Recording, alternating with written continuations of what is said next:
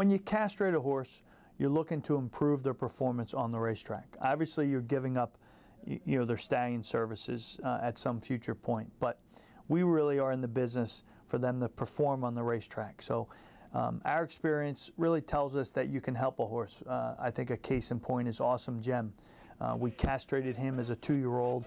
He didn't run until the middle of his 3-year-old year, but now he's coming back in 2012 as a 9-year-old. So we think our statistics indicate that they stay sounder longer when they're castrated. And one of the big things is they don't get as big and as strong as they do if they still have their testicles. And that's a whole nother part of it, but their shoulders and their neck, and they just carry a lot more weight when they're colts than they do if they're geldings. So that's really a good thing, because as everybody knows, we really struggle with these horses at times, keeping them sound. And it's intuitive to think that if you can get them lighter and they can still perform, you have a better shot to keep them sound. When you look at the stallion market, which has really fallen off a cliff in the last 3 years, that helps us, because you have a good prospect, and you know that in all likelihood your success or failure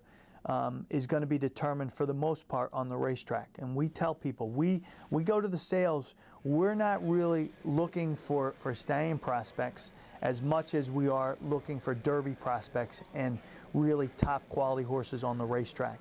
And there's a difference there, and we'd much prefer a much better athlete, to buy a much better athlete than a great pedigree and not as athletic. So that's really helped us, because you see a lot of AP Indies that are grade 2 and grade 3 winners. You can't find a home for them at a stallion farm. So you really have to be so well bred and have done so well on the racetrack that you can't miss as a stallion. But all those other horses, you've got to make your hay on the racetrack. So it's really made it a lot easier. The other issue that comes into play is when it's a medical issue. Like if you had an undescended testicle, and you had one that was up in a horse's belly that was really bothering them. You could just imagine the pain that they go through and what's on their mind every time they walk out of their stall. They know they're going to have to go to the racetrack, and they have that condition. And if you can think about it, once their back end is messed up, their front end, they get off balance, and their ankle or their knee up front starts to bug them, and it's really directly related to an undescended testicle in their back end. And we've had a good number of those where we've taken either one or both of the testicles out, and we've had a lot better performance on the racetrack. So it's a tricky situation. Nobody wants to give up the golden ring or the prospect of the brass ring at the end of the road.